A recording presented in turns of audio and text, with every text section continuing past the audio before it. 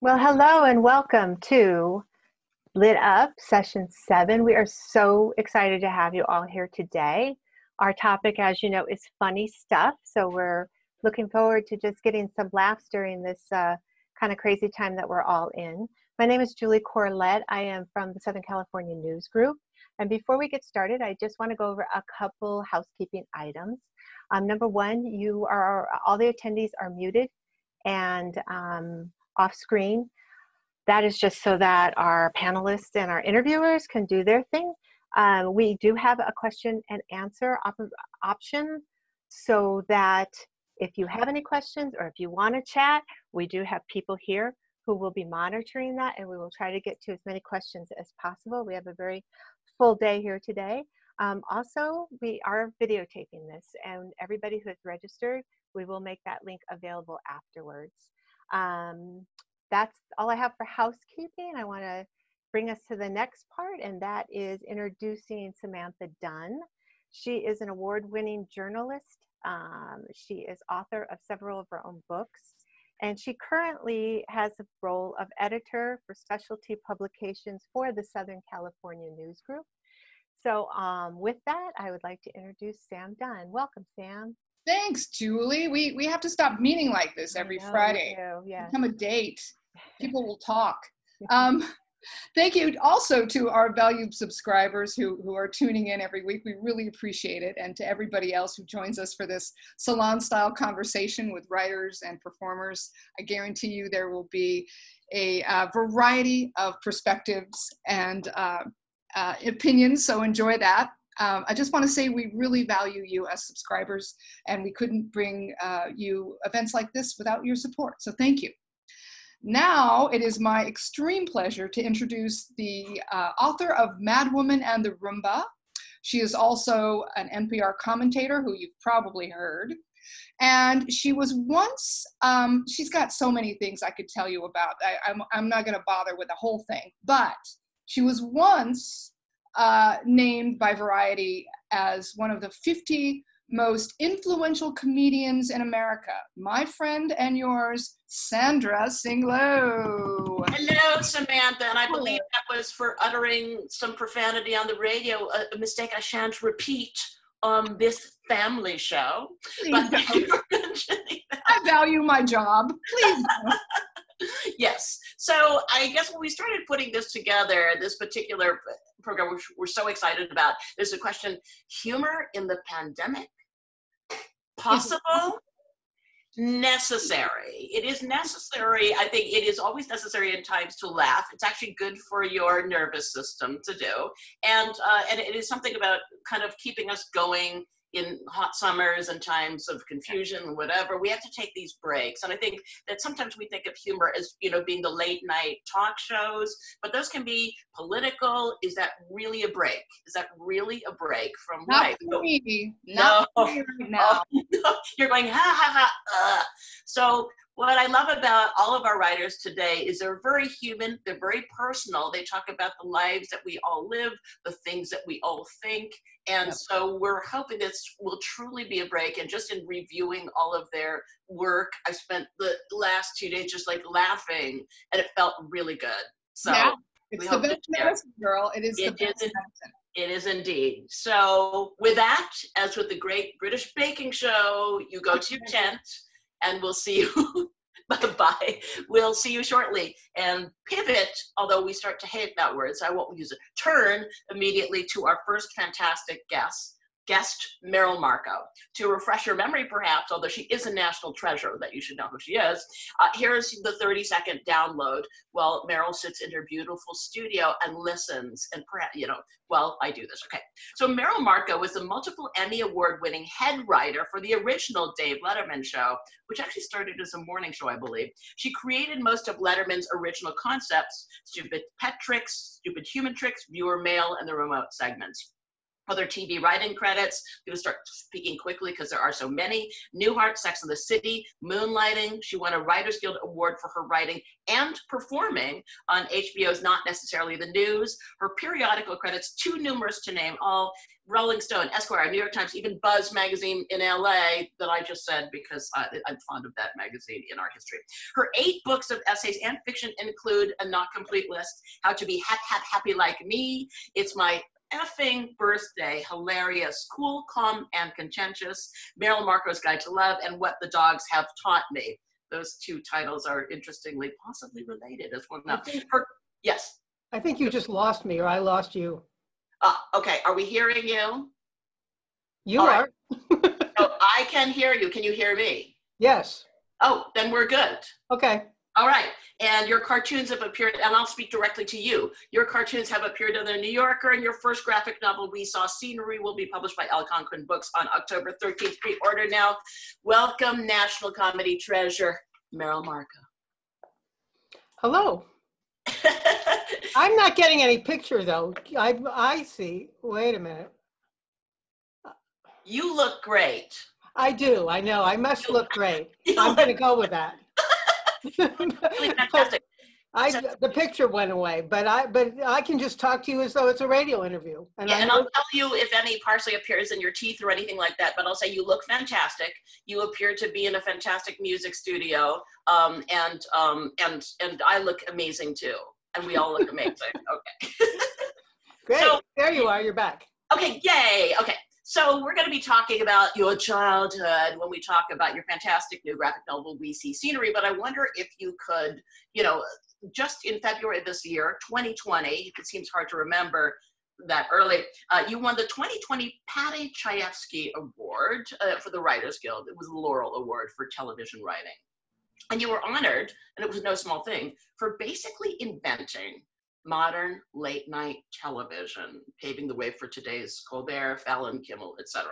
So would you mind, Ms. Markoe, taking us back to, do you remember pre-modern late-night TV, the Johnny Carson days? What was that like, the way you saw it, and what did you felt needed to be changed? Well, I saw it as extremely boring. I did not have that in common with Mr. Letterman. I was never a fan of Carson. I just thought he was, Letterman always told me that he saw Carson as your hip uncle that you would like to make laugh. I saw Carson as an icy businessman who would look elsewhere when I talked to him, and then would quickly move somewhere else in the room. He just looked like nobody I could relate to, and they didn't really have women on that show unless they were there to flirt, which is never my favorite kind of repartee, unless we're leading to something. Right. And so that was the predecessor. In fact, this would be a little bit interesting for you, I think, is before we took over his time, we didn't take his time slot, did we? We were on after him, but he owned the time slot. Right. And so he got to say a few things about what we were gonna organize. So he said, all right, you can't have an announcer come and sit down with the host, and you're not allowed to do Stump the Band, and we don't want you to do a monologue. That's my property, and those are the 3 things that you're not allowed to do. And I just remember thinking, are you kidding? That leaves everything else in the world. So those were the differences between the shows. I was always seeing what we were doing as trying to bring everything to the show, besides Stump the Band, which was nothing I ever wanted any part of anyway. And of course, one of the very famous things you invented was stupid pet tricks. Can you talk about how you came up with the idea for that? Well, it was actually, Dave had a morning show before he had the night show. And on the morning show, it was just basically he and I sitting in a room trying to think what goes on the show before it got canceled, of course. And I remember thinking, well, when I was in college, I was sitting in a room full of friends, and they had a Doberman Pinscher, and 2 of them made like a half an hour of entertainment out of putting socks on the dog. And we all, how we laughed at those socks on the dog. But I remember thinking, I think everybody does that. I think everybody puts socks on their dog and then just sits around and watches it. And that was basically the idea. The other story I have about stupid pet tricks is that when when the show transitioned from the morning show to the night show, NBC sat me down with network executives to talk about how focus groups had reacted to the morning show, which of course was canceled, and so they wanted, hoping for greater success in the night show, and they told me that the focus groups liked stupid pet tricks, but they would prefer that we do it with trained animals. And I said, oh, so you mean like a horse that can count? And they said, yeah. So we just ignored that. But everything that it wasn't, you know, the whole idea was that it wasn't going to be a horse that can count. So, and I think they're listening to your speech, which was so hilarious and fantastic for that. And I think it's going to connect maybe a little later when we talk about your book. I love your new graphic novel, We Saw Scenery, about the notion of being a funny girl, that when you were young, you realized, I'm a funny girl, not sure what category that is, or if that's a good thing. I mean, there was no category, really. Right. I mean, there was Phyllis Diller, and then there was the lady that Groucho Marx made fun of in those movies, Margaret Dumont. It was just not I Love Lucy. She was somebody's wacky wife. And I mean, there really wasn't a category the way there is now. It was sort of no man's land. Right, but you were there. Yeah, often you'd say with next to a stage of people, eight or 10 white guys in baseball caps, and you. And I think that it is, and that's why I was just thinking of that while reading your. When I was on the Letterman show, you mean? That's what was my writing staff. Was right. 8 or 10 white guys in baseball caps. Right, and so, but I think, and then we're going to go back, I'm jumping around a little bit about that sort of being comfortable as an outsider. It sort of came to you early, and we're going to muse on that in a moment, because I have just been immersed in your novel, in your graphic novel, so I'm flashing on every scene in your childhood. Right, but I always felt like an outsider. I mean, to this day, I still feel like an outsider. It's just how I relate to things. I think it's kind of common in comedy. Right. So, second question, because there's going to be a fair amount of dog musings in your book, and you write so much about your dogs so hilariously. And so your book was What the Dogs Have Taught You, one of them. And so one of the questions for people who are being introduced to that book, what have your dogs taught you, and have they taught you anything new in the pandemic? The dogs, I just love living with animals. If I could have 2 of every species like Noah, I would. You know, the dogs play along, and that's why I have dogs. But for me, they're kind of like exchange students from Neptune. They're living among you and on your furniture, and they're playing along with their rules, but you're not sure they have any idea what your rules even mean.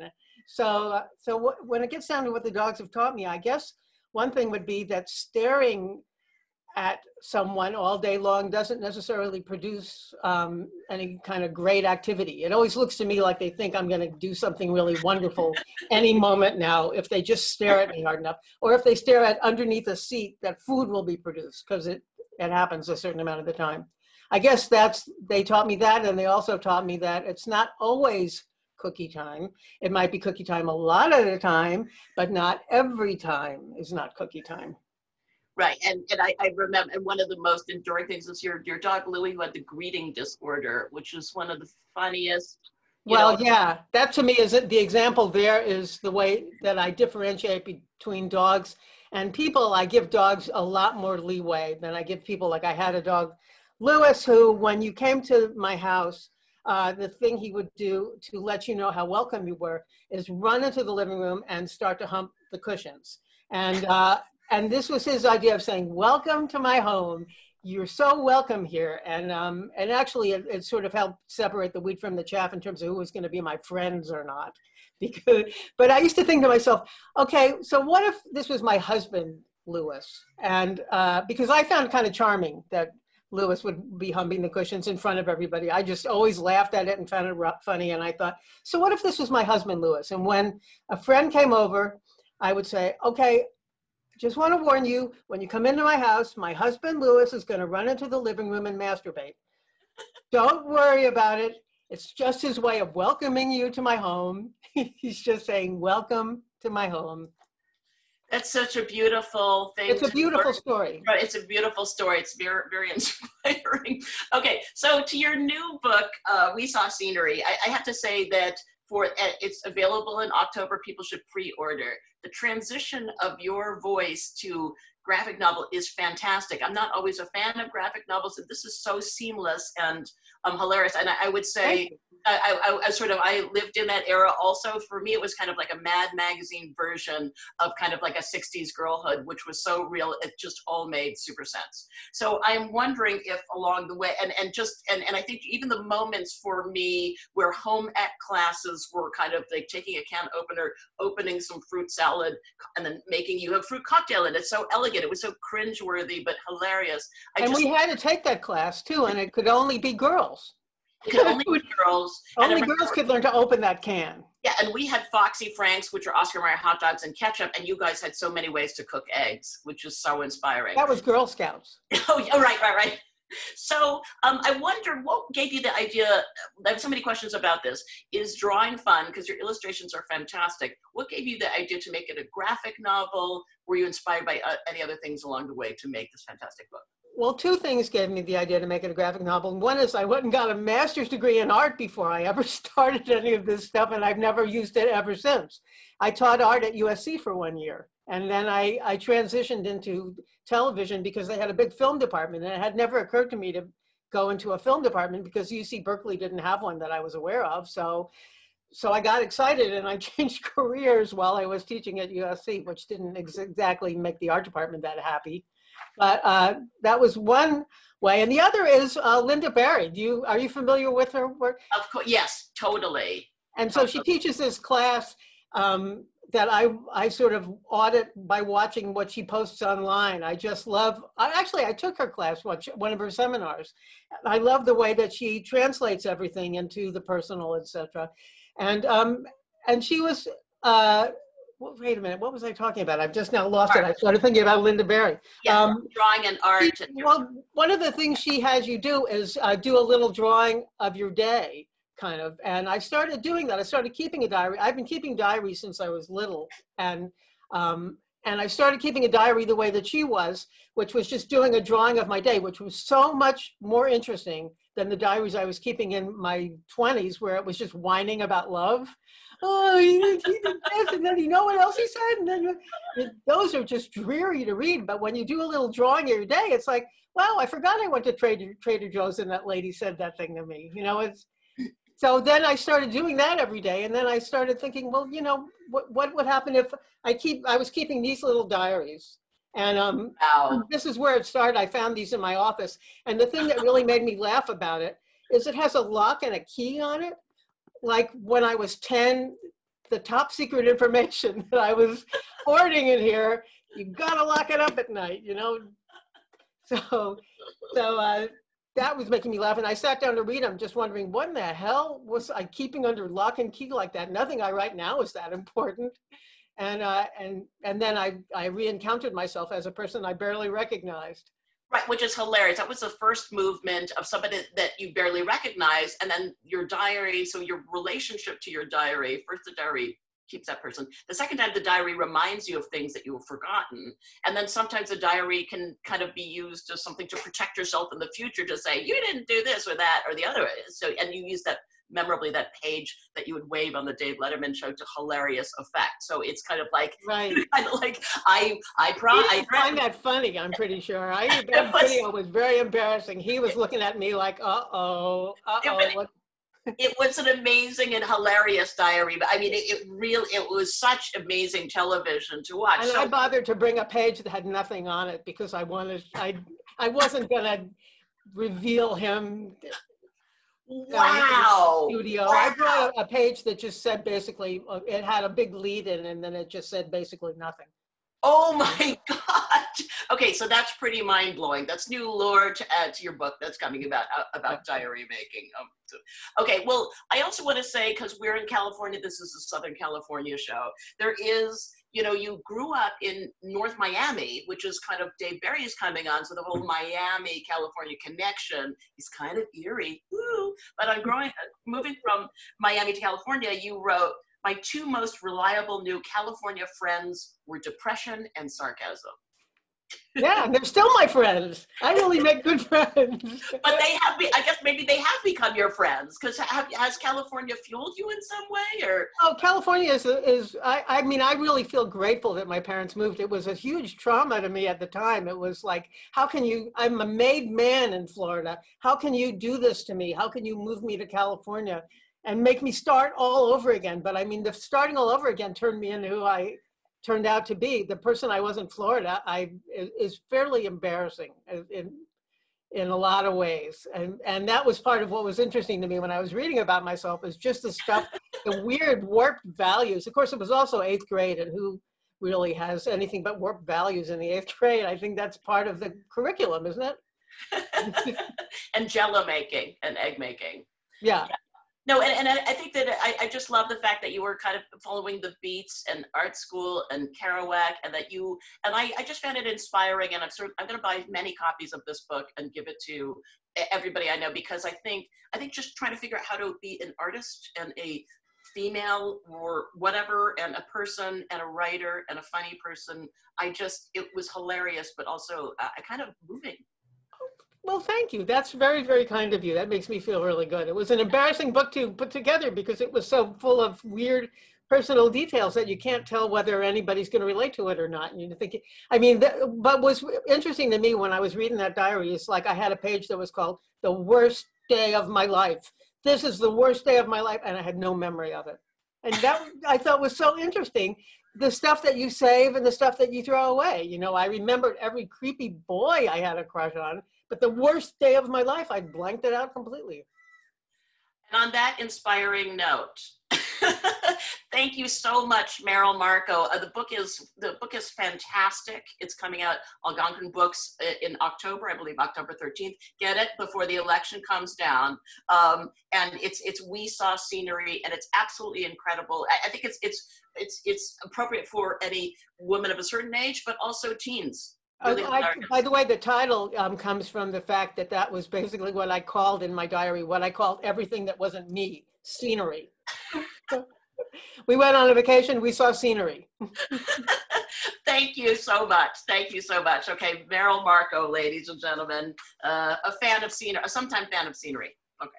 And now to our next guest that we're so excited to have, and that is the Orange County Register's very own Marla Jo Fisher.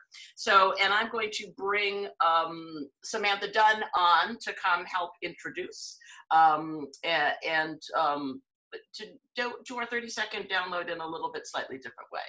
Hello, Samantha. I think you guys are working for the same publication. So why don't I have you do some of the work, or the joyous work? Fine, I will do some of the joyous work. You can tell them about her amazing column and we'll get into that. But I want to tell you about the book that's coming out, which is based on these columns. Never mind the Real Housewives of Orange County. This, ladies and gentlemen, is the woman everybody actually relates to, with her bad parenting, her rotten dogs, her ill health, her fashion faux pas, etc., etc.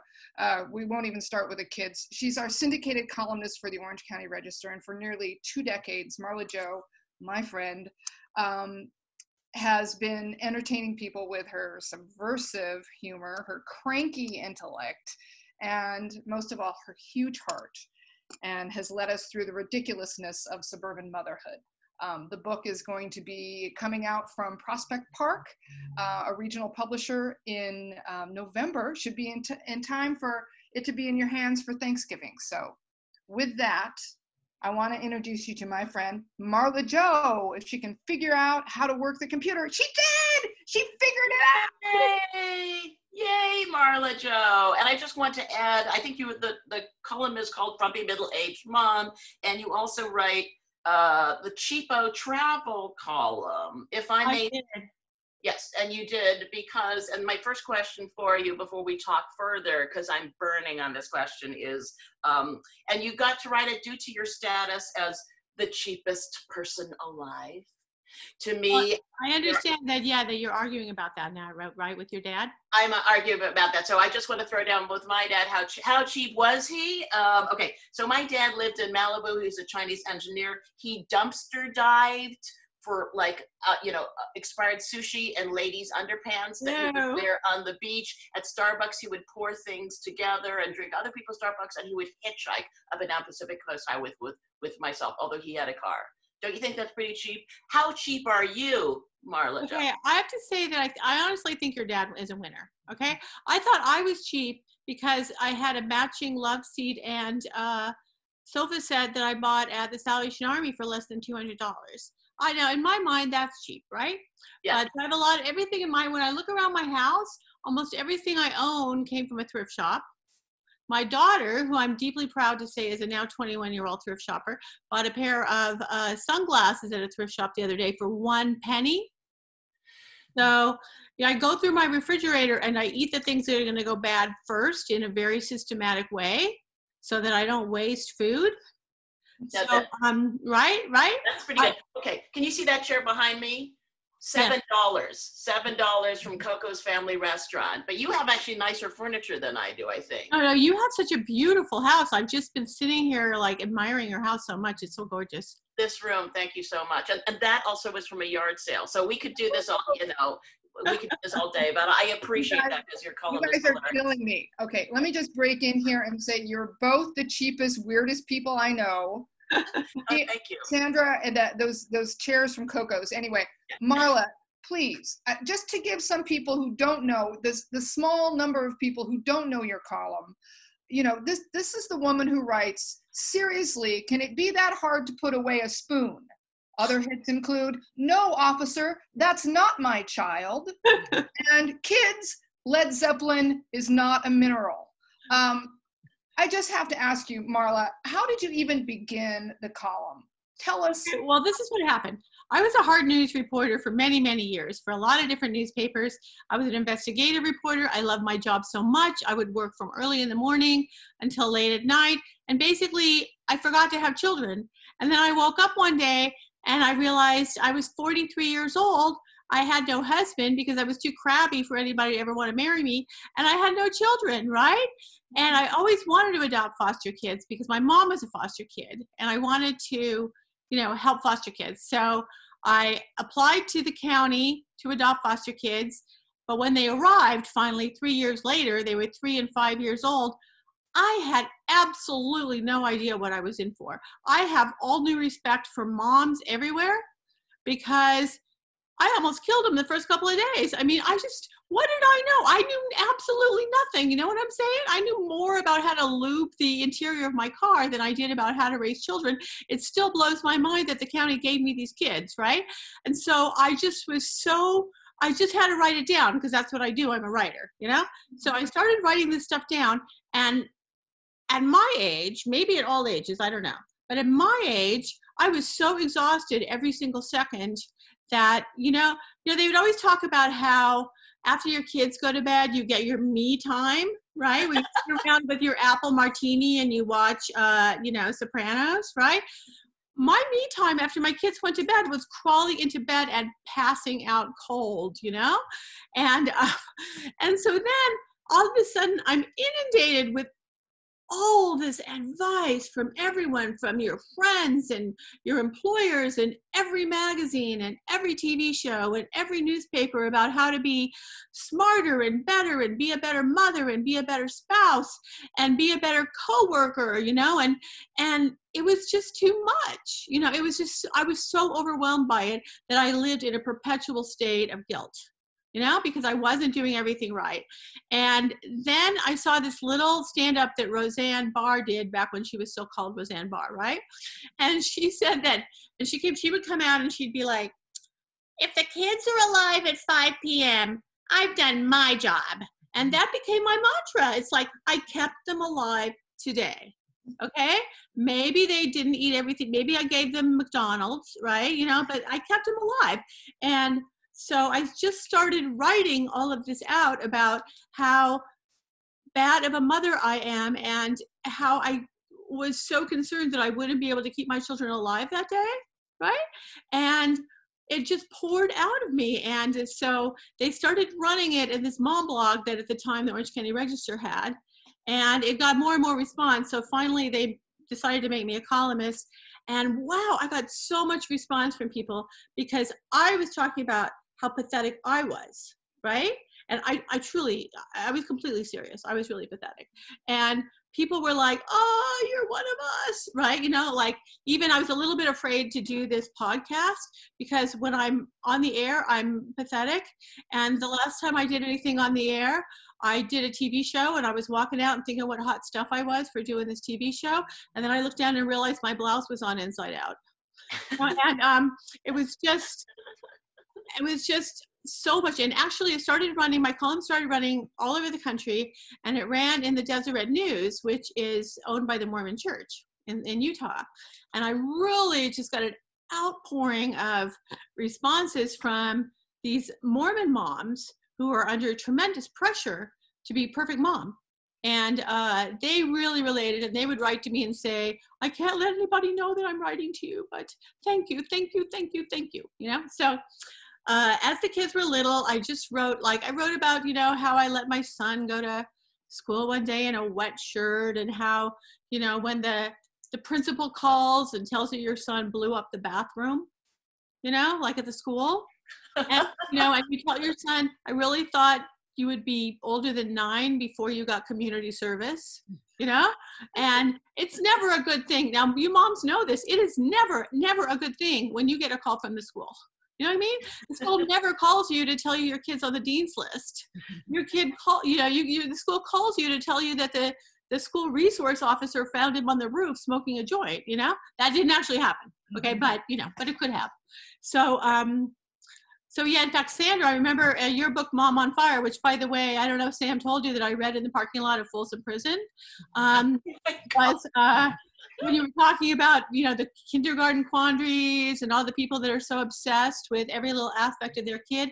Well, I was a full-time working mom, and I just couldn't. So that was 12 years ago. And I just started writing about what a screw up I am. And 12 years later, and my latest riff that I've been on in my column has been about my horrible travel screw ups, right? Where every travel mistake I ever made, including going to Thailand and forgetting to bring underwear. You cannot buy plus size underwear in Thailand. Trust me on this, okay? And so yeah, it's just me writing about my endless series of screw ups, and people seem to relate to it. You know, they write to me and they say like, you're one of us, you know? And I'm like, yeah, I kind of am. So anyway, and I've been doing it all these years and just really kind of having a blast doing it. So that's why I'm really excited to be writing a book. People have had a blast reading it, and that's why my father would dumpster dive, because he needs that Thailand big underwear, or in his case, very tiny underwear. So what a pleasure, and you have so many fans. You're so beloved. I mean, they're writing in the chat, and so when we should say that your new book is, it always goes by too quickly, doesn't it, Samantha? Your new book is The Frumpy Middle-Aged Mom, Dispatches from the Front Lines of Motherhood, coming from Prospect Park Books in November. And you can see the chat link to get on the email list for this, for sure. So all fans and old fans and new fans, get on it, because it's going to be hilarious. So thank you so much. Thank you. Thank you so much, Marla Jo Fisher and Samantha Dunn, at the moment. Okay, and so now we turn to our final guest of today, direct from the Southern California of the East, as I like to call it, Florida, the great Dave Barry. Now, if you even need one, here is the 30-second download on Mr. Dave Barry, called "The Funniest Man in America" by the New York Times, but who can believe them? That would be the kind of thing that would be in your bio. Pulitzer Prize-winning, syndicated Miami Herald humor columnist Dave Barry has written more than 30 books, just to name a few. Babies and Other Hazards of Sex, Dave Barry turns 40, Dave Barry turns 50, Dave Barry's is From Mars and Venus, Dave Barry's Money Secrets, Dave Barry Does Japan, Dave Barry's Book of Bad Songs, Dave Barry in Cyberspace, Dave Barry's Complete Guide to Guys and Novels, Big Trouble, Lunatics, Tricky Business, and most recently Insane City. His books inspired the CBS sitcom Dave's World, starring Harry Anderson, who, it said, played a slightly taller version of Dave Barry. His newest book is Lessons from Lucy. And I would say, as kind of the flavorette, One of Barry's columns was largely responsible for the movement to observe International Talk Like a Pirate Day every year on September 19th. This is from the author's website. This is probably his most enduring achievement. And with that I say, ahoy there, Dave Barry, how goes ye? See, that's what your presence elicits. Instant immaturity, silliness, and pirate talk. That's pretty much it. I mean, one of the things I learned from Talk Like a Pirate Day is that there's really not a lot of things that people can say as pirate beyond R. And you get, which might be why there's no pirates around anymore. No, or the word hornpipe is used a lot. I'd forgotten about hornpipe. Yeah, what the hell is a hornpipe? I don't know, but it doesn't sound appropriate for a family show, I would say. Oh, okay. So I'm going to open the first question because, as you know, this is the Southern California News Group is doing this show. We feel very wounded here in California because I believe you began writing a humor column at $22.50 each day for something called the Daily Local News in California. No, not true. It isn't. Daily Local News is in Westchester, Pennsylvania. Westchester, Pennsylvania. Completely different place from Southern California. Right, and you were doing news reporting on municipal courts in that, I believe. But did you get writing in California, or did I get that? Was that something I'm dreaming of? I never lived in California at all. You never lived and wrote in California. Well, no, my column used to run, as did Marla Joe's column in the Orange County Register and a bunch of papers out there. But I never lived there that I'm aware of, even like when I was, doing drugs. I don't think. I don't remember. I have no memory. Still pivot to my first question, given because you did write. But first, I think that the audience is like very, very concerned about what's behind you. You're being attacked by a massive dog. Is it going to eat? Marsha Milchiker says, is the huge dog going to eat Dave Barry? This dog is, it's actually just, I'm pleased to report, just a picture of a dog. The actual dog is larger. No, she's close to that size. That's Lucy, my dog Lucy. And I like, you do these Zoom things, and behind me in real life is kind of like this random semi-kitchen thing. So I thought I'll do something that looks a little more professional and put a gigantic dog there. And that's, You appear to be seated just before the dog's nose, so that is very professional indeed. Okay, so go back to my arduous question. Really, okay, we feel bad anyway that apparently then you didn't write here, even though it feels like you could have written here. So you've talked a lot about Miami, where you live, where you continue to live, and Florida. Like, can you make us feel a little bit better about Southern California, because you looked at Miami with a somewhat gimlet eye. Like you love it, but there's if visitors need to know a few things about visiting there, I believe. Yeah, I do love it here. I moved here in 1986 from the United States, and I have, my wife is Cuban and Jewish, so like between the two things, I'm connected to everybody, and I can't ever leave is the point. Even though right now there is a hurricane approaching us. You notice how calm I look, even though there's a hurricane. And I've come to love Miami, but it is a very weird place. I think at some point in the last couple of decades, Florida replaced California as the weird state.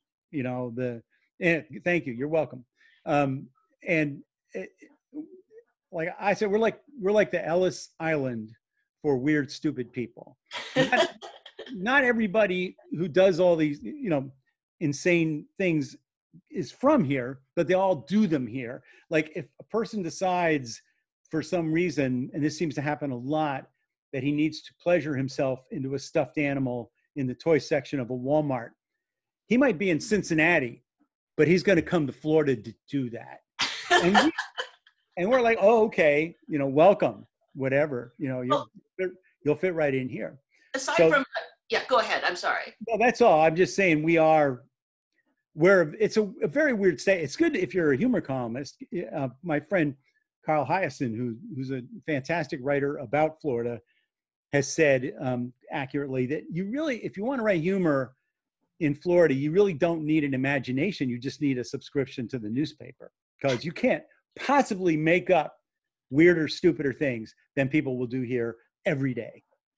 Yeah, I mean, from public transportation, like people accelerating into buildings to a shark on the monorail, like living marine life on public transportation you've talked about. Which we actually did. We have a people mover here in Miami, which, as its name would suggest, is meant to move people. But wow. There was at one point a live shark on the, I'm not saying it was in good shape because it's really not a good marine environment, but that did happen. That's a true story, which I could tell at length, but that, yes, there was a live shark on the people mover, and that's only one sort of routine daily kind of activity here in the city we call Miami, Florida. Well, because truth is stranger than fiction, my next question was about to be, what kinds of weird questions do you get from your fans? And of course, in the Zoom webinar chat, coming right at 5:38 p.m. That's how on time we are. From Bill Alcofer wants to know, Dave, I know Bill Alcofer. Do you? This is, and I just want to state, and if he's the same, how many can there be? The Bill Alcofer I know is a photographer, professional photographer, who I worked with at various Olympics games. And he's a genuinely insane human being. And I say that in case this question turns out to be in some way incriminating or weird. Yeah, I just want to say that's the same Bill, Dave. Just okay, good to know. Good to know. Thank you. Well, you're looking at the question. Hi, Bill. Is it okay to ask, or are you going to get fired over this one also? Okay, never mind. Okay, I will ask it. Okay, go ahead, fire away. Okay, Dave, which is the more effective moose deterrent, wolf urine or synthetic wolverine urine? Okay, the reason Bill asked this is we were both in Norway, Lillehammer, Norway, covering the Olympics in, I believe it was 1992, was it? Whatever, 1992, I think, 94. Anyway, we were both there, and I believe Bill covered the story with me. The problem they were having in Norway was moose were getting on the railroad tracks. I think it was moose. So they had to come up with a way to keep the wolves off of the railroad tracks, and they used wolf urine because I guess the moose are afraid of the wolves. The question I had, and I'm sure you have, is how do they get the wolf urine? I did not have that question. I wish I could unhear that. I don't even want to know how you make a wolf pee in I don't think they would just voluntarily pee in a bottle. I don't know. I don't know much about wolves, but the Norwegians, God bless them, they're a very proficient people, and they somehow were able to obtain enough wolf urine to keep the moose off the railroad tracks, and the Olympics went off just great. Well, this is really going, now that we're in this territory, let's talk about your colonoscopy. Yeah, like that's right, right in there. And I think all the columns are hilarious. This one is so hilarious that I really do tell people, if you need a good cry because you're laughing so hard, reread, and it's not just because I'm 50 over the colonoscopy column. And it is one of the most popular viral things that has ever, I'm guessing, so could you tell us a little bit of the story about that? Yeah, I wrote when I got my first colonoscopy, which was now over 10 years ago, I wrote a column about it. And that, as you say, it became extremely viral because everybody at some point has to get a colonoscopy. And I tell people, definitely, I was afraid to do it. A lot of people afraid. Definitely do the colonoscopy. It's not, they give you wonderful drugs. I mean, so good that when it's over, you go, hey, let's do that again. The one thing is they the preparation for the colonoscopy, I just need to say, they have to clean you out. I don't want to get too explicit here, but they give you a nuclear laxative that is so powerful that your bowels travel into the future and you expel food you have not even eaten yet. So that's the one kind of negative part. But everything else is just a piece of cake, if I may use that expression. It's not really appropriate, but that's, yeah. Well, and I have to say, I have to quote something here. So you were talking about the nuclear laxative. You go, have you ever seen a space shuttle launch? That is pretty much the movie prep experience with you as the shuttle. Yeah, they should put a seatbelt on the commode to hold you down. I mean, are we getting this is pretty not very tasteful. It's humor. It's funny stuff. We've veered off the rails. It's medically important to know this. It is medically, and I think there was a very special moment in your procedure where there was some romantic music. Oh, yeah. The guy who gave me the colonoscopy, his name is Andrew Sable. He's still my gastroenterologist. He's a great guy. He's a good friend. But they were playing music, and as they were like putting you under, and you're like in a vulnerable spot. You're like, you're wearing that one of those surgical things that really makes you feel more naked than if you're actually naked. You know what I mean? And there are people in the room. They're not all of your gender, whatever your supposed gender may be. And I'm like kind of fighting because the guy's putting the needle in and he's saying, you're going to fall asleep now. And I'm thinking, I don't know if I'm going to fall asleep in this situation. And the last thing I heard was Dancing Queen by ABBA, just blaring. And so I ended up writing about that in the column. And when I went in for my next colonoscopy 5 years later or whatever it was, sure enough, Andrew waited till just the moment I was just going under and it blasted again. So that's my official colonoscopy song. I recommend it to everybody. It works fine. And as with 60s, doing the drugs, you'd be happy to do it again. Yeah, I would.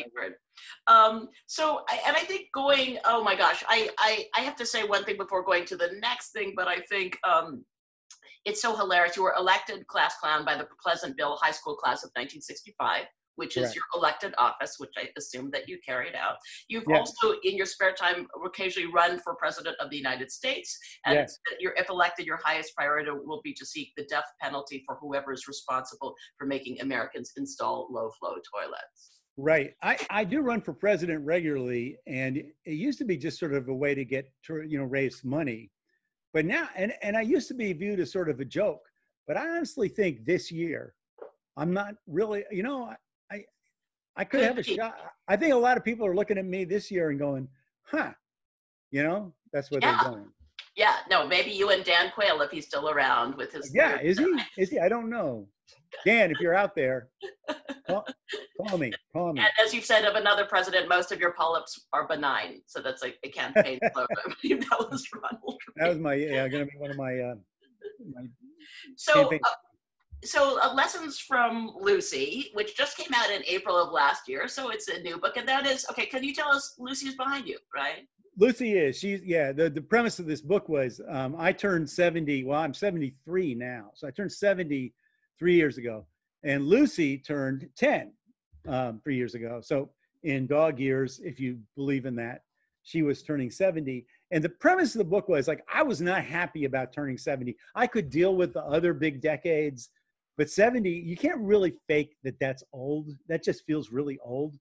And I didn't like it. And I was like, I was getting cranky and I was kind of obnoxious, to be honest.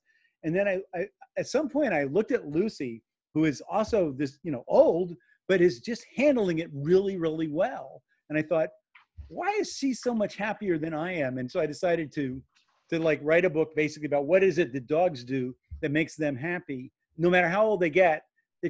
They're pretty good at staying happy. And could I do the same things except for the part about drinking from the toilet?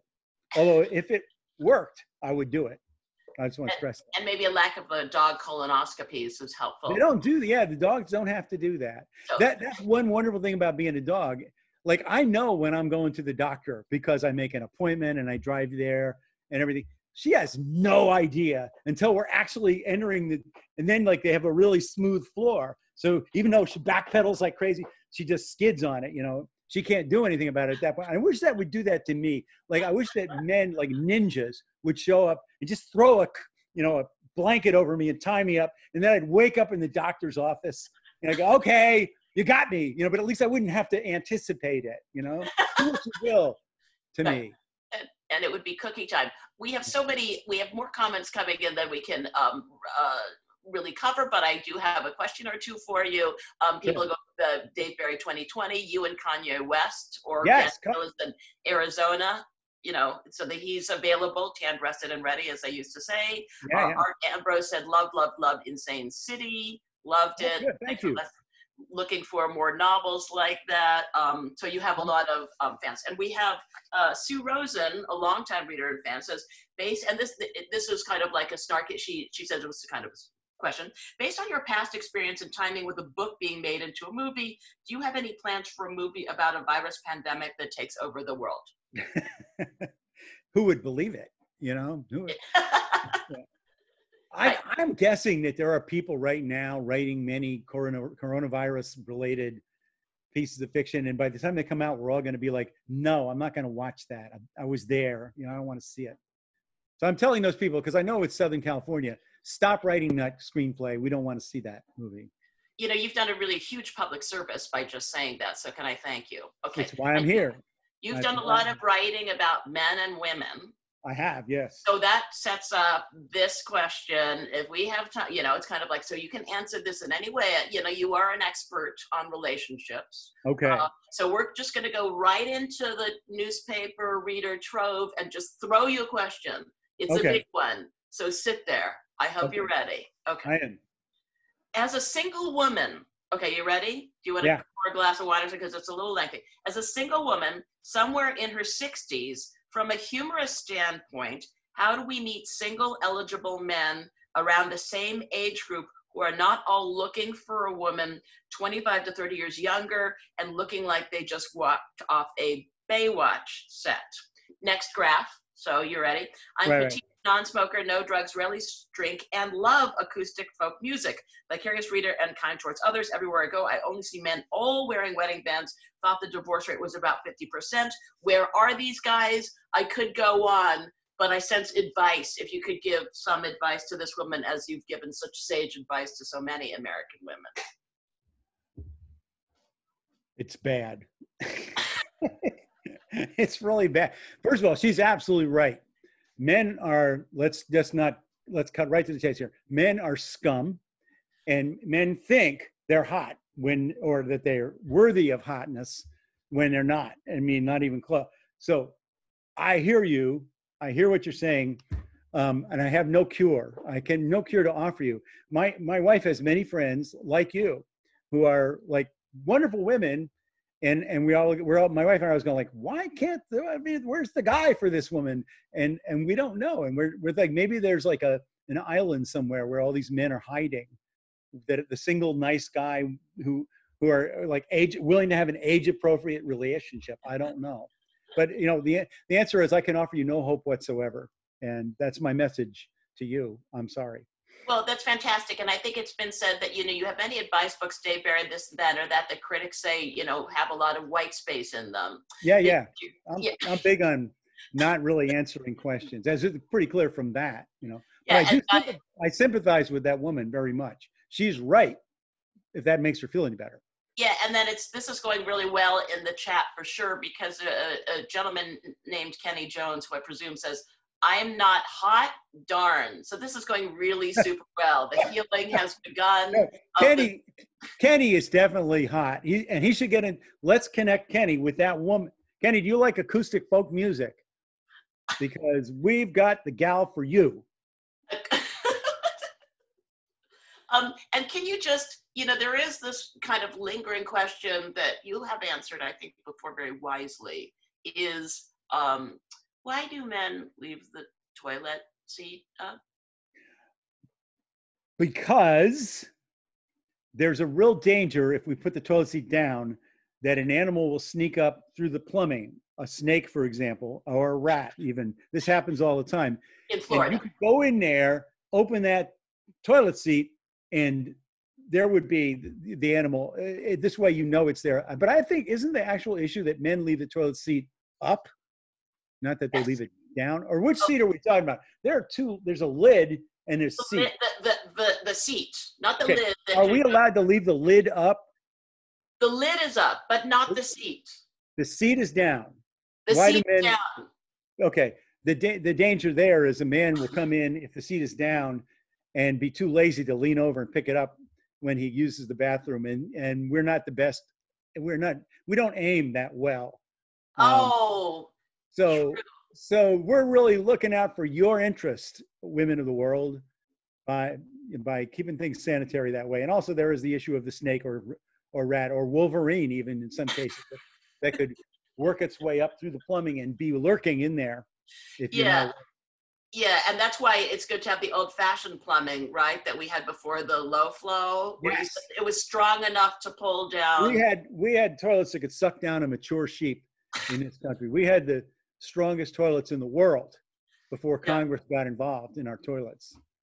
You know, and that's why I would say Dave Barry for president 2020. Thank you. Such a hilarious. Thank you. You can be on the Supreme Court, Sandra. Thank you so much. Thank you so much. After my. And I don't care if you're a lawyer. I don't think you are. Yeah. And I think that really this whole, now you freaked out everybody in the toilet. Now the chat has just gone to hell as usual, you know, because now we're all thinking about Did I say something wrong in the? Yeah, sharks coming out of toilets. You've stimulated our imagination. So it's really fantastic. But I think the Wolverine urine started it, and now here we are, which is just the fantastic time that we spent together. Takes me back to the very first line of your online bio. Dave Barry was born in Armonk, New York in 1947 and has been steadily growing older ever since without ever actually reaching maturity. Thank you, Mr. Barry. So it's nothing. It's nothing at all. Yeah, fantastic. And Dave Barry's latest book is, of course, Lessons from Lucy, and that is Lucy behind. That is the nose that he's sitting on.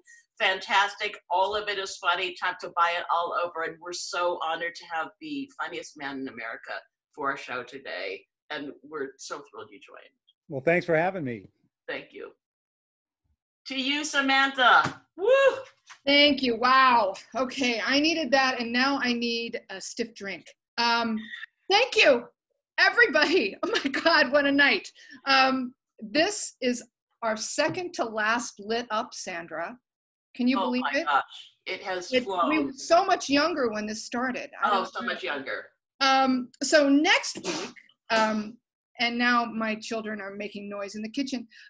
Next week, it's our last episode. Where do we go from here?